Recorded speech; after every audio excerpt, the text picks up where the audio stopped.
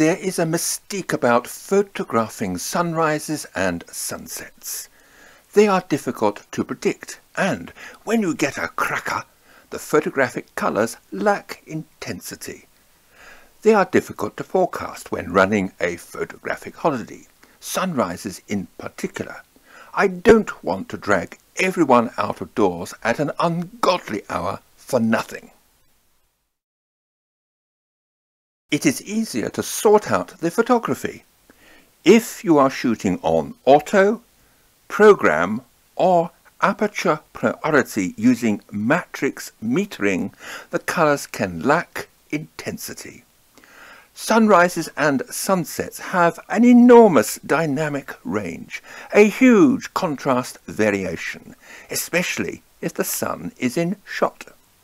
When dark clouds are also part of the composition, auto and matrix metering increases the exposure without your knowledge, resulting in the perfect average, overexposing the sunrise or sunset. Therefore, rather than rely on instant gratification, the photographer needs to tell the camera how to meter and where. There are at least two ways: spot metering or exposure compensation, and both can be used together. Spot metering is best done with an electronic finder. It gives a live preview courtesy of the camera's computer.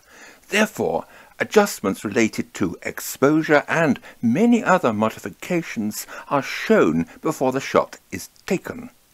An optical finder cannot do this, but the screen on the camera back may have live view and will show adjustments. To spot meter with an electronic finder, select a colour intensity helped by live view to determine the exposure and lock by half depressing the shutter button on single autofocus tracking mode. If this is not the correct composition, reposition the camera, but keep finger lightly depressed on button to maintain selected exposure and then take shot. With some cameras, you may have to depress the AEL button first. Save to RAW and lighten any dark areas in post-production. Spot metering is precise, easy to get wrong. Therefore, use center-weighted metering when using an optical viewfinder, as it has more latitude. Exposure compensation is an alternative. Reducing exposure to a minus EV value guided by an electronic finder gives similar results without spot metering. You can also combine both techniques. Flare is a major problem with the sun in shot. Here, a prime lens is better than a zoom, but in either case, stop down to f16 or 22 to reduce flare. You might even get a starburst. Because of diffraction, this technique is frowned upon by purists. But which is worse? Surely flare is.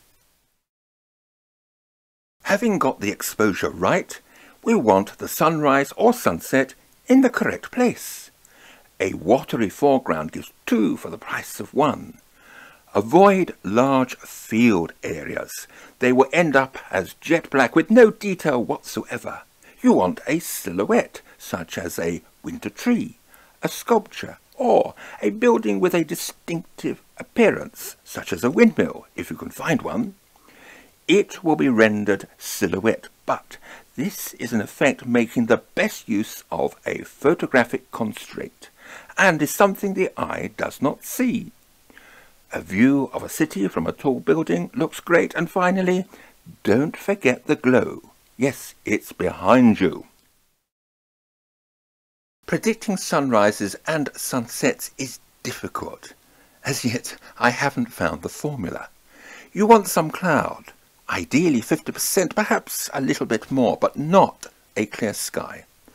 Although that is better than 100% cloud cover, then you might as well stay in bed or have an evening meal. However, be responsive to unusual and remarkable weather occurrences.